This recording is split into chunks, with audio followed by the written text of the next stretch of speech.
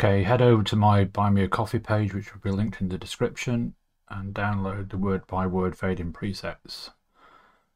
You will then have a DRFX file, double click on it to install. Resolve will open. I've got overwrite here because I've already got it installed. You'll have install. Once it's installed, if you come to the title section of your effects library and open it up, you will find a folder called WBWSC.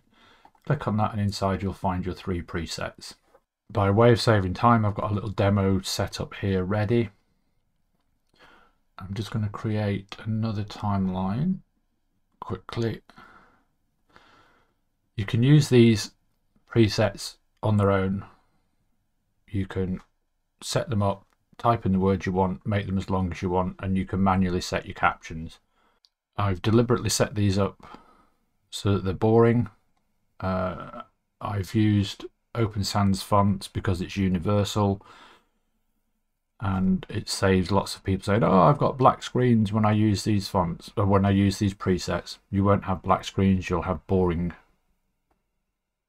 presets. The whole point of making these was to use them with Orson Lord's Snap Caption system. To that end, you will take each of the plugins or presets in turn and you will customize them to the way you want them to be.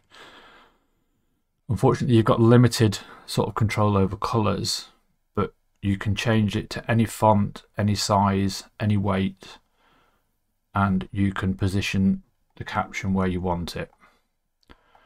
Once you've done all that, so you might want, I don't know, Doses font,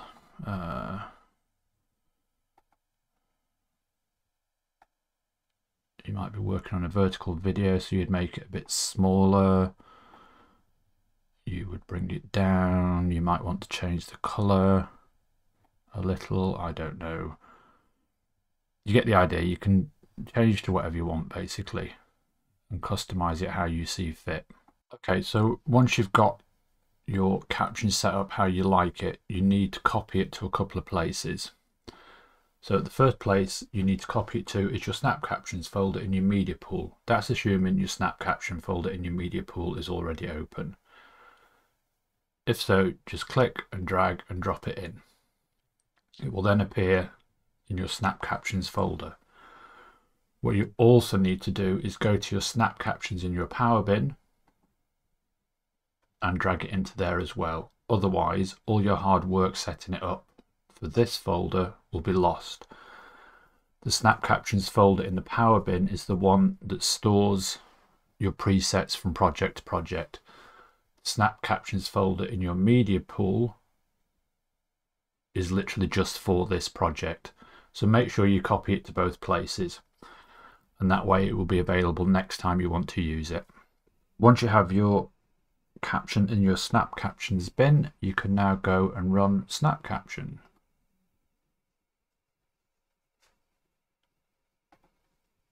And you can choose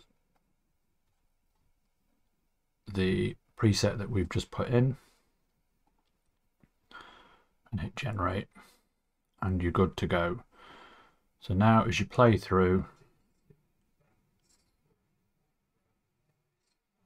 it will cache and then will play nicely and you're good to go. So that's basically it. At the minute, controls are quite limited. I might have a poke around and see if I can get more controls in here. I'll see how time goes. I hope you find it helpful, useful. Please feel free to like, subscribe and hit the notification bell, and I'll catch you on the next one. Cheers!